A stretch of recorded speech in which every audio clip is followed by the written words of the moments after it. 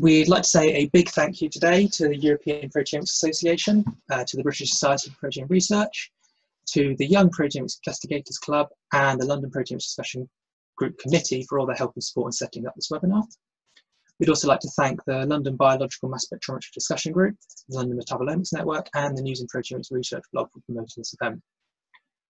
We are also extremely grateful for Imperial College London Chemical Engineering Department for providing us with access to their webinar platform.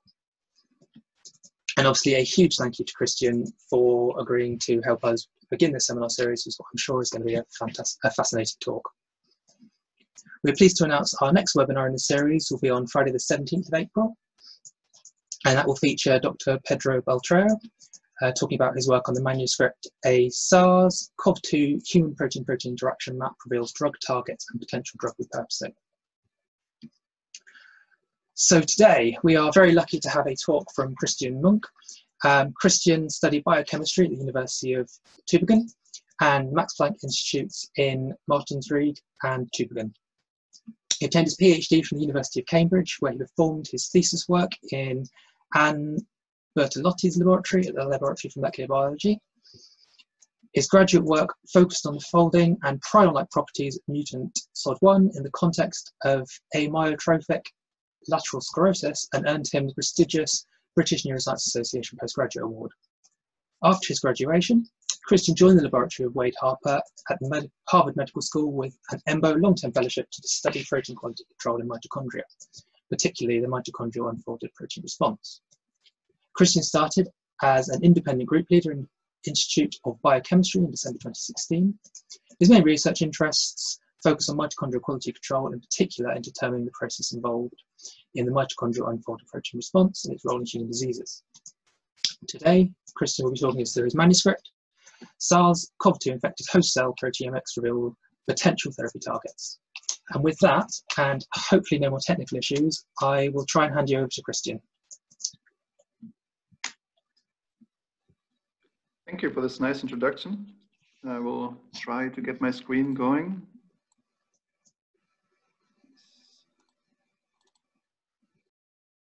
So if you can't see it now, it would be the time to complain. But otherwise fine. I cannot start a video of myself. I don't know whether it is possible or not. I guess you don't really need it to hear and see the talk, but one of the other hosts can turn it on if they want to. That would be an option. I have started recording it, and we can hear you and see the slides. Good, perfect. And I hope you got the right part of me on there. I'm not sure where the camera is facing. Anyways, yes, I'm very happy that I have this chance now to present this work here. And same as probably most of you, it's a bit unusual for me because it's the first time I'm giving a seminar of that size. I mean, we have these group meetings like probably all of you do. It's a different time and different technological ways to get there. But I present our work, really two parts of it, but mainly also focusing on SARS coronavirus 2. Because I guess most of you are watching this on their screens and they're probably small, I tried as much as possible to make the images a bit bigger than usual, just so that it's easier to see. And yes, so from the talk itself, oh, just a moment, sorry, it's not advancing. Yeah, now that's fine. There's really two parts of it. So if you only just came to hear about SARS coronavirus 2, that will be the second part, and you can probably zoom out for another 20 minutes or so. But I thought it's important to talk about those two parts because the first one is about us developing a new method or new approaches to acutely measure translitome changes. And this is exactly what we use then in the end to monitor SARS coronavirus 2 infection. So I thought it would be nice to get into that a little bit.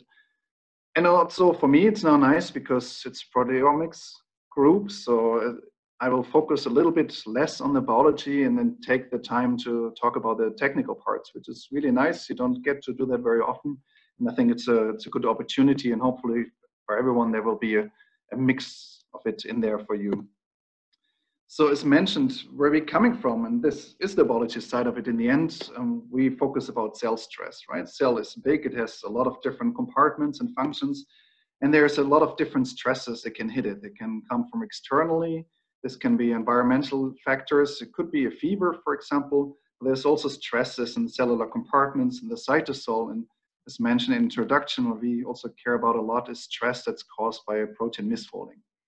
And as a response, cells have a lot of different answers to that, and stress responses they activate.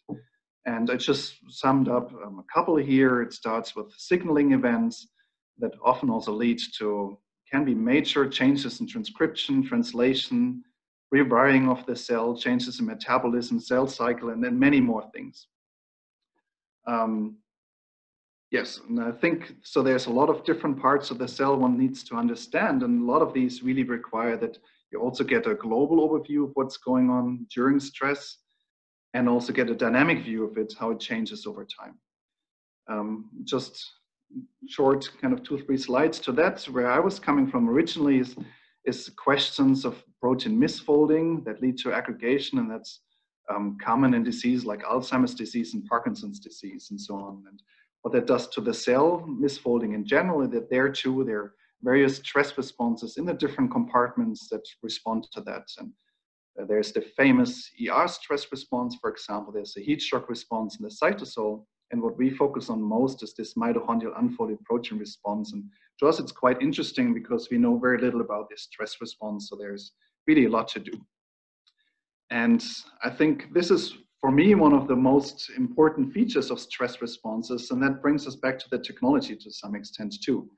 So if you have a stress response, these are usually rapid and they're transient. So the idea is you start with a stress, you get a response to that, and then it goes back into recovery, which is close to where you were originally. Maybe there's a little bit of fine tuning. So in the terms of a folding stress response, this is the time where you usually try to increase the folding capacity. That's usually done via transcriptional changes, and you try to reduce the folding load typically by just reducing translation. And I think the really important part is if you look at this curve in ER stress, for example, this takes about 12 hours, so it's pretty fast. So what that means is two things. Biologically, you need models where you can have a distinct stress, where you can then follow the profile over time. But what's also very important is to have technology and methods available that allowed you to look at these different steps.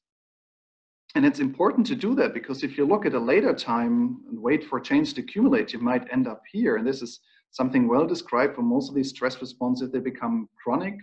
There might be compensation and you don't really understand anymore what was happening, but it can also lead to cell death, for example. So we need these models to study these aspects here. And we also need tools to allow us to monitor this in a time-resolved way. And of course, you can do qPCRs and Western blots, but here we're talking about proteomics. What you really want is a proteomics way where, let's say, in 1 hour steps, for example, you can see how things change along this curve. To get back a little bit to the mitochondrial unfolded protein response, I started with that a bit less than 10 years ago. And really what I found in mammalian fields that mainly what we knew is that if protein misfolding occurs in the mitochondria, there's some form of signaling to the nucleus. It induces a transcriptional response to try and overcome protein misfolding. So here now is a bit of summary. This is work from my postdoctoral time where we found different things that mitochondrial protein misfolding can also lead to a shutdown in mitochondrial translation. It changes metabolism quite extensively. And also, and this is something still in progress too, and also shown by many other people, is that there is an activation of the integrated stress response. And that is quite interesting to us in terms of dynamic cell responses. And I will explain to you in the next slide why that is so fascinating. But there's also a second part to that with mTOR. So mTOR is one of the central pathways in cells. A lot of stresses lead to inhibition of mTOR, and one of the outputs is a shutdown in translation. So if we induce the mitochondrial UPR, so induce misfolding mitochondria, we lose phosphorylation of this substrate for BP1, it's right downstream of the mTORC1 kinase. So indicating that there is mTORC1 inhibition.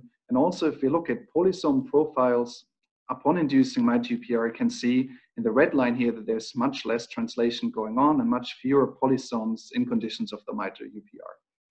And the reason for us why that was fascinating is the fact that the integrated stress response and mTOR are really two of the most central hubs in a cell that respond to stresses and adjust the cellular behavior. And this can really be a lot of stresses, whether it's folding, starvation, infection, and many more. And they really have huge changes on the cells that these induce.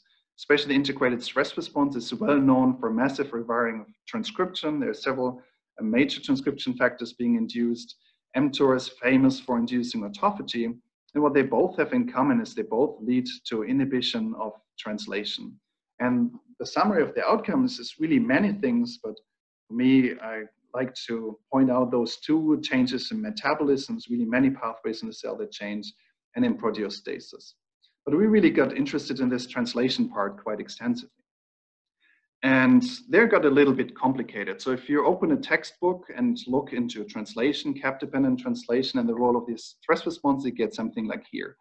So you need two complexes to induce cap-dependent translation. One is forming the ternary complex with a tRNA coming in the 40S subunit that will bind to the capped structure on an mRNA. And it needs to come together with a pre-initiation complex that binds to the capped structure on this mRNA. And if they come together, they can form a ribosome and start translation.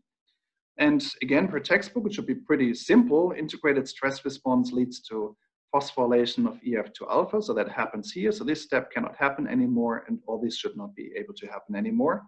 mTORC1, as I just showed you before, one of the substrates is this 4E here, binding protein 1. So mTORC1 inhibits these steps. So both of them should have the same outcome.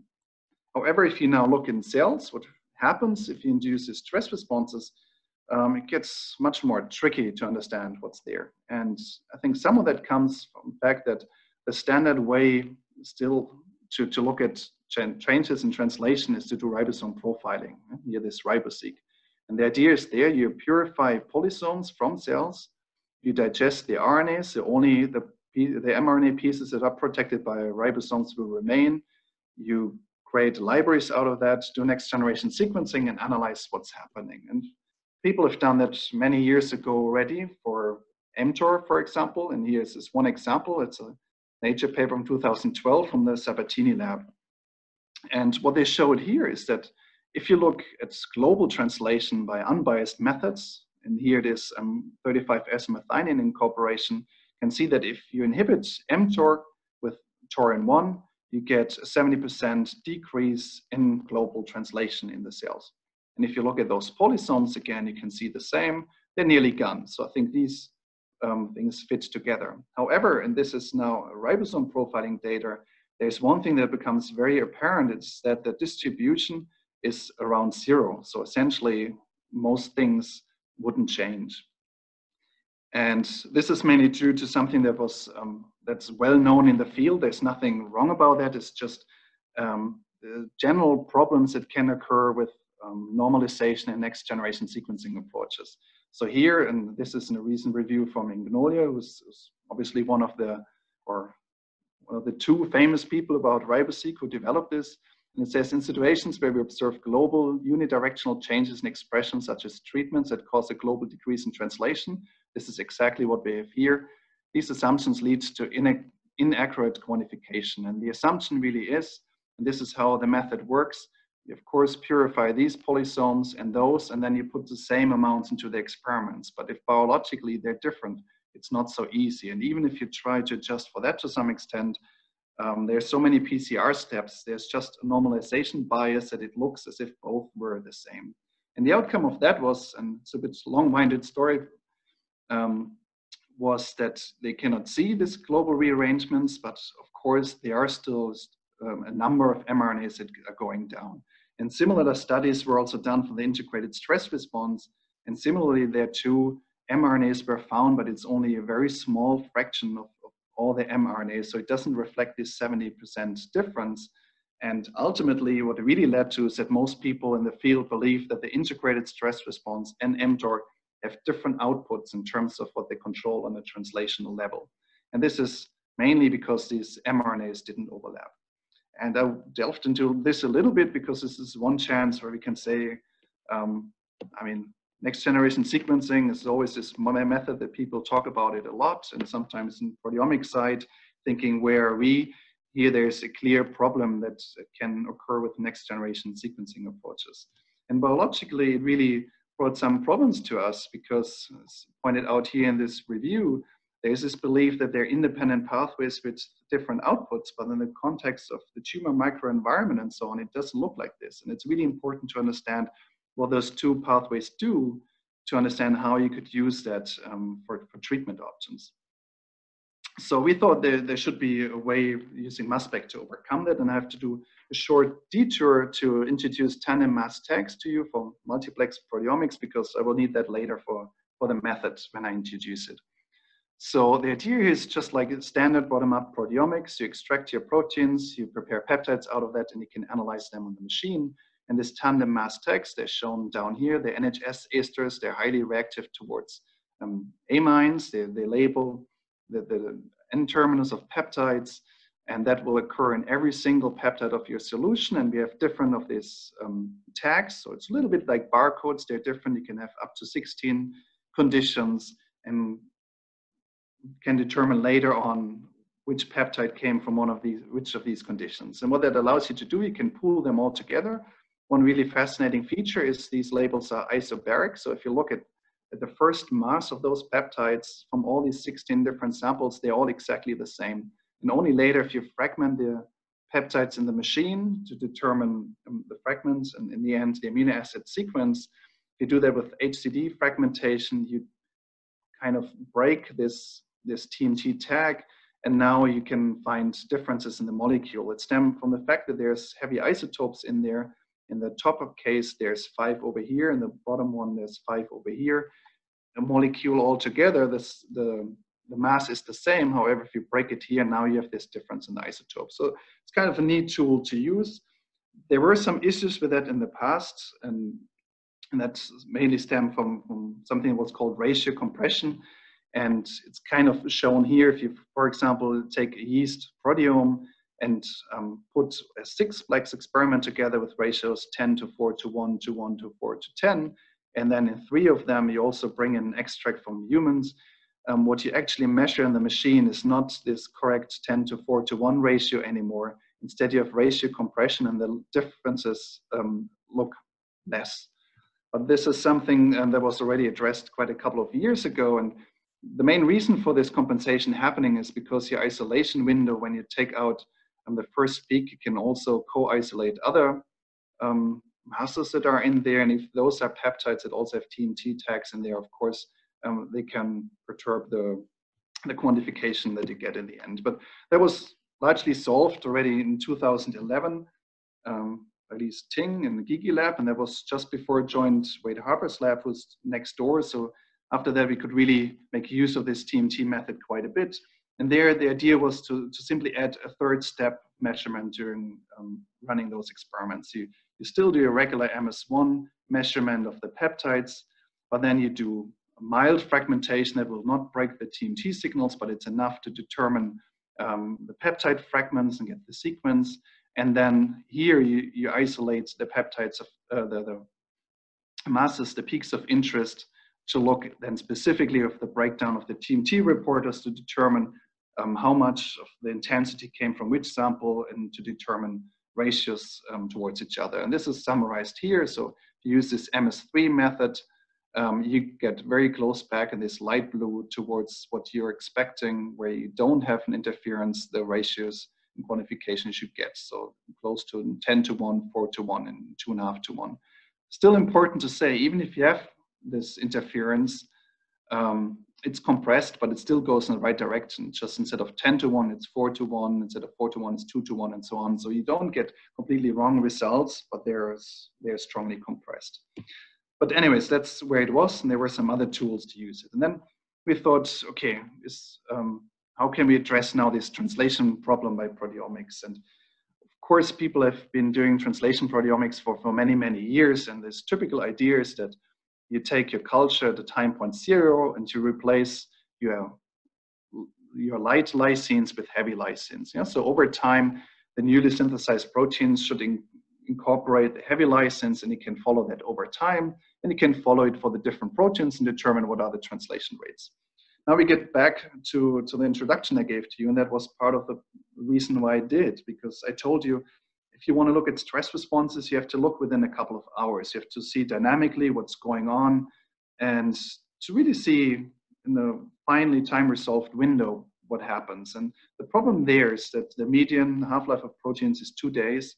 So if we want to have this 1-2 hours resolved resolution, the labeling intensity we get is somewhere down here, which is essentially only a couple of percent per protein or per peptide are heavy labeled, and it's very hard to detect that. And that's exemplified here. First, I want to introduce Kevin Klan, who did all this work and also did the SARS-CoV-2 virus 2 work that I will show to you later. He's really a brilliant PhD student, and I'm very happy to have him.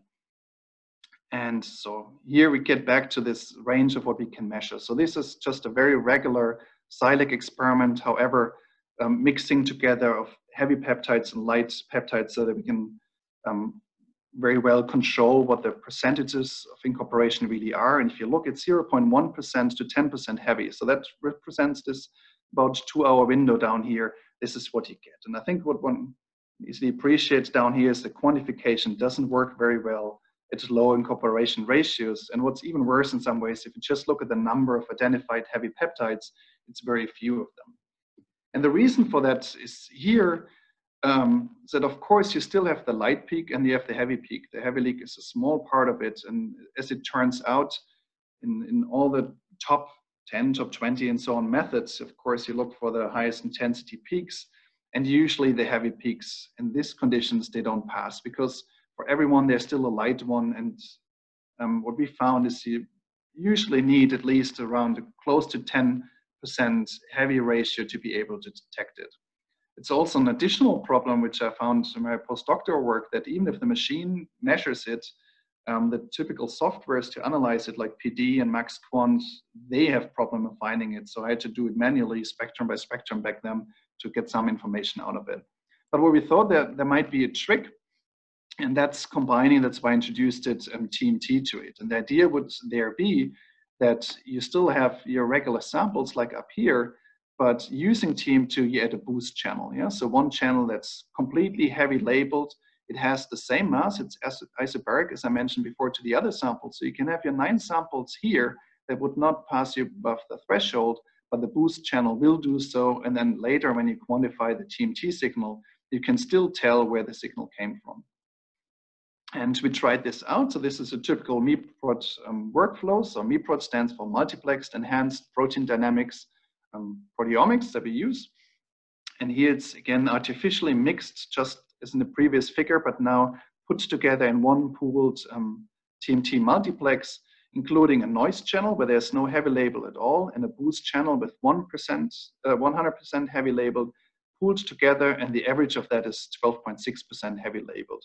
Then we run this in kind of standard ways, LCMS-MS on an QExactive HF, and analyze that. What we do is we get the raw files, we run them for Proteome Discover, pretty normal ways. And then with the output, which is essentially Excel tables, we have a Python script that then normalizes the peptides towards each other across the TMT multiplex. And that's based on extraction of the heavy peptides that we're interested in, and we also subtract a baseline. And what you get out of that is something that looks like this. Yeah? So just to remind you, this is what it looked before if you do a single pulse labeling Silac. This is what it looks like with the MEPROT method. So you get very tight quantifications, even down to this very low incorporations. And also the variation up here is much less than there. And this is shown in one figure here. So the mixed heavy to total, we knew how we mixed it together. So that's the expected percentage. This is what we measure. And with MEPROT, it's pretty tight. And also, if you look at the variance, there's very little variance here in orange with MEPROT. We played around with this quite a lot, also looking at how much booster channel you would need to get the perfect signal in the end. More helps more. However, what also turns out is the more you put in, the more variance you get. It makes sense because then the ratio across the TMT channel is not so great anymore if this one signal from the booster channel takes over so much. And there's two kind of nice side effects. So I also mentioned that we have a baseline channel. So that with that, we can determine how much noise there is, because that is fully light labeled. There shouldn't be a heavy signal. And what it turns out, because we use this and we can subtract the noise that we measure here for every PSM, our MS2 quantification is basically just as good as an MS3 quantification, which means we don't have to do MS3, we have more identifications and it's just faster. And this is really due to this noise subtraction that's shown over here, because if we don't do this noise subtraction, you can see here the ratio is actually not correct. It's with the noise subtraction that we get this nice range of expected ratios down here to measured ratios up there. So with that, we thought we probably have a system available. We tried it out in various ways. Here's testing artificially maxed samples. You can see that across a dynamic range of 0.1% incorporation to 80, it's quite linear. We tested it in cells, labeled for 15, 30, 60, and 120 minutes there, and we get the whole dynamic range. Because if we titrate with cyclohexamide, you can see that we get the whole range from 100% translation down to nothing. And there was a lot of biology coming now that I will cut very short, and we allowed us to look at many conditions. Here's one overview of 27 individual biological conditions. This is all done in triplicates in the end, more than 5,000 proteins. So we can really get quite far now looking at translation. And what we found is that it works for these problems that I mentioned to you before. So here's again this mTOR pathway and the integrated stress response. mTOR is shown here. So our data globally shows you this 60%, 70% translation reduction that was also shown by other methods. The same here if we induce integrated stress response with tarpsigartin, which activates ER stress. And now we can also really tell what is actually happening in those samples. And that's, I think, looks quite different from what we had before from the ribosome profiling. Yeah, so currently the way this is done, it's a 9-plex experiments, 9 samples. We need 100,000 cells per sample. It's, for us, really importantly, much, much cheaper than ribosome profiling. And our current record is about 8,000 proteins quantified. And we cross-compared a lot with the ribosome profiling data that's available. It looks quite good, but as I mentioned before, there's not many mRNAs found with ribosome profiling. For us, really importantly, what we found is that there's actually quite extensive overlap in the output of mTOR and the integrated stress response. And as I mentioned earlier on, it was not clear in the field what would be going on, so that was a really important point. And I will cut this short a little bit. We tried a lot of different concentrations of ISR activation, mTOR inhibition, and also general translation inhibitors. And what really turned out is all these, they don't cluster together by pathway, they cluster together by the extent to which global translation is being attenuated.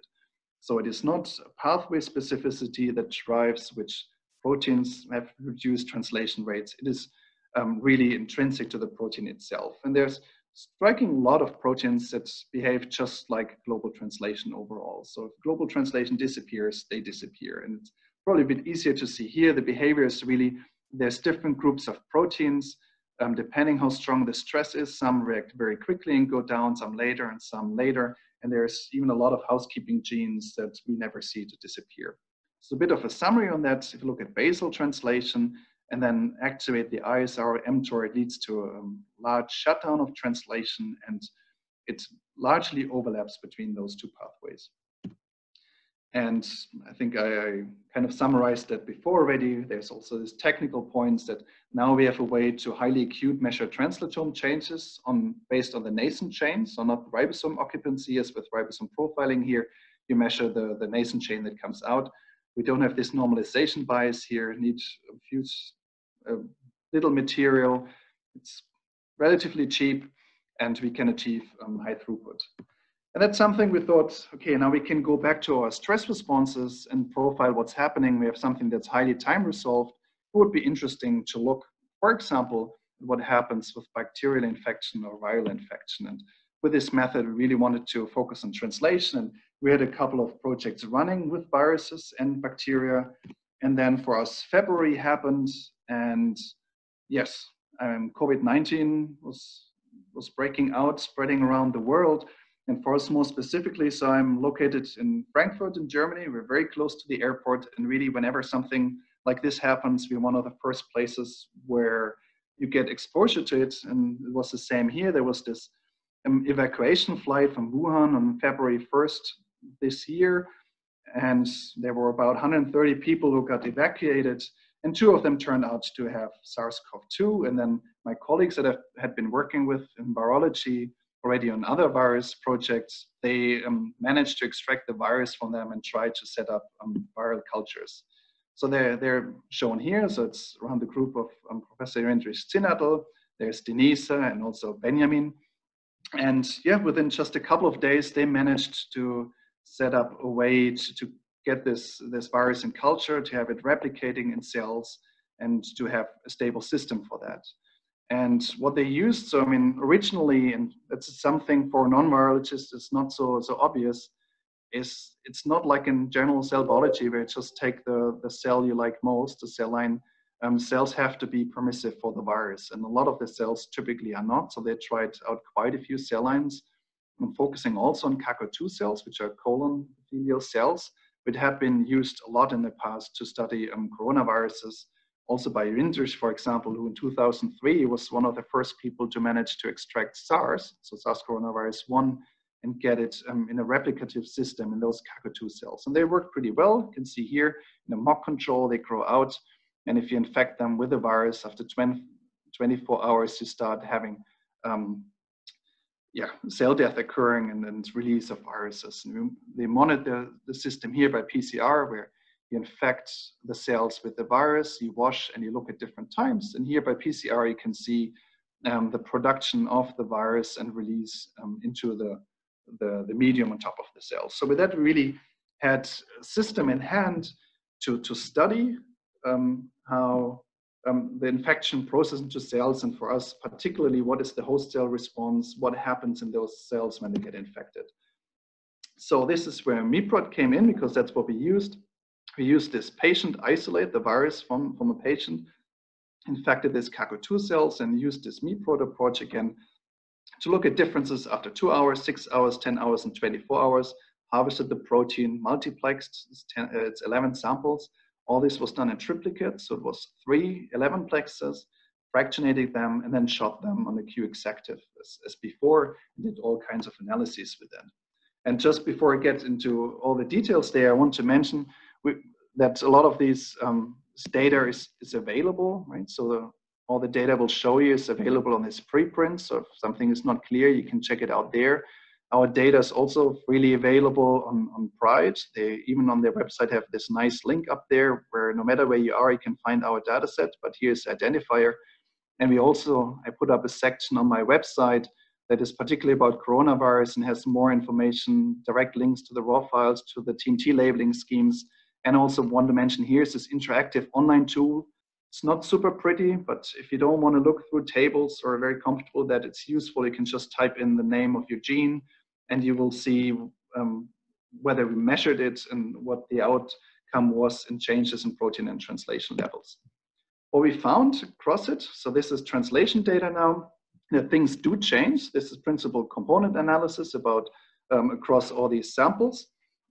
And the important nice thing to see is that replicates cluster relatively closely together. There's 3, here's 3 there, and here's different colors. The real differences start occurring after 6 hours of infection. Yeah? So here's after 6 hours, 10 and 24. So this is really where things started happening. And there's just example looking at the viral proteins to show that it really worked. These are the 5 that we could detect in the translatome, and you can see their translation increasing over time. Important to point out, this is not abundance, right? This is really the translation rate at any given time. So what that means, this increase means that the translation is actually still increasing. It's not just a protein level, but there's still something going on that makes these proteins being more and more efficiently or at higher rate being translated over time. If you look more globally, the differences in the host proteome weren't that big. You can see here 2 hours, 6 hours, it's not much happening, then some things come up. But if you look globally at the average of that, this is the picture you get for the different time points. And to us, a little bit striking was that globally translation doesn't change much, except for this 10-hour time points where we reach a maximum of 23% changes in translation. So translation goes down. So there's not this massive shutdown in translation as some other viruses do, where they try to shut down translation of the host proteome to use the machinery for themselves. And then we looked at what is actually from the host cell side increased in translation in a similar profile as the viral proteins are. And to us it was interesting that there's really a lot of this translation machinery coming up. So it's not just that translation keeps on running, it means that the virus in some ways response to the virus means that there's more translation occurring. And we really wondered what that means, that the translation is not reduced and there's globally more of it, whether that means, or we had the hope that the virus might be more susceptible to translation inhibition in the cells to prevent replication of the virus. And this is what something we looked at here. So there's a couple of drugs that are known to help preventing viral replication in different kinds of coronaviruses. And we tried out two of them, cycloheximide, there are examples here, and emmetine. We tried these out in a dose response curve to look what happened at viral replication in the cell if we inhibit translation with these two different compounds. And as you can see here with the sub-micromolar IC50s, we could prevent viral replication inside the cells by these two compounds. And then we went further and looked at the changes in the proteome. And again, in early times, there's not much happening.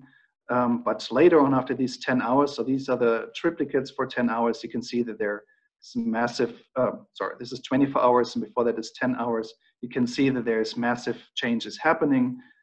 Cluster 1, that's what was going down, was actually not that interesting to us in the end. We put that in the supplementary. There's something about cholesterol biosynthesis, but we didn't focus on that much further. It's quite different for the things that go up. And again, it goes a little bit towards the direction of translation, but more specifically here, it's about splicing and the spliceosome. And that was really quite fascinating because it had been known that the splicing machinery interacts with a lot of viral proteins. So there are a lot of interactions that have been described in the literature. So with that, we thought it might be interesting to look at a spliceosome inhibitor. So this is flidanolide B, which inhibits SF3B1. And there again, looking at the CPE, so the cytopathic effect, we could see that if we treat cells with this compound during infection, that they cannot replicate in the cells anymore. The cells don't die, the virus doesn't spread to other cells. And one other aspect that was in here is TCA cycle. We found, just generally speaking, a lot in carbon metabolism, and we were wondering whether we could inhibit glycolysis and to prevent viral replication. And for that, we used 2-deoxyglucose, which inhibits hexokinase, prevents glycolysis, and also in our hands, prevents viral replication in cells. That was quite nice because there were other papers for rhinovirus where they showed that in the mouse, even 2-deoxyglucose can prevent the viral replication. And then as a kind of last steps of analysis, we also looked again at the viral proteins that we could detect in the whole proteome. They're shown here. It's a couple more than we had with the translatome. Of course, they also increase over time. And again, we looked which proteins have a similar behavior, which host cell proteins have a similar behavior. And what really stuck out was in rectum analysis and so on, that there's changes in nucleic acid metabolism. This is not very surprising. Of course, the virus needs bases to replicate itself in its genome. And we tested there again whether an inhibitor of these effects could prevent viral replication in cells. And we tested ribavirin. And indeed, again, with pretty low concentrations, this prevented viral replication in cells. And so ribavirin inhibits IMP dehydrogenase that goes towards guanosine. And it's already an approved antiviral treatment. So I think there's hope that there might be options to move on from that and develop generally treatment options for COVID-19. So I think we're coming also time-wise towards an end. Just to summarize what we found here, first we established an in vitro system for SARS coronavirus 2 replication using these CACO2 cells. We carried out translatome and total proteome proteomics. So again, we had this time-resolved analysis of what happens over time. We identified key cellular pathways modulated in the host cell upon SARS-CoV-2 infection. And then ultimately, we used inhibitors. So these are drugs available, a lot of them in clinical, preclinical trials, or even approved, to inhibit translation, splicing, glycolysis, nucleotide biosynthesis, and all of that prevented SARS-CoV-2 replication in cells. That's what was there. Here's, again, if you want to take a screenshot or something, of the link to the preprint if you want to look at that in a bit more detail, but you can also Google it. And with that, I come to my end. And I would really like to thank my lab, and especially Kevin Klan, as I mentioned before, who really did all this work in this presentation. Others, I want to give a big thank you to the virology in Frankfurt with Indris Sinadl, Denisa Boykova, and Sandra Zizek, and also Benjamin, who's a co-first author on the paper, but he's not in the virology, but I put him there because he fits thematically. I want to say thank you to Wade Harper, who's my mentor during my postdoc, and I showed you a little bit of the MyG UPR work, so I wanted to point that out here. And Ivan Digic, who's the head of my current department, and is really just a great mentor, so I want to have him on the slides. Great thanks to funding from ERC and Eminöta mainly, and also these 2 awards that I won that really gave me the freedom to just shift some money to quickly go on this SARS-CoV-2 research. Some others, and here, if you need the link to my website to also find where the raw files and things like that are, and to the Twitter handle. So with that, thank you very much to you. And now I'm excited to find out how we do this question answer rounds now.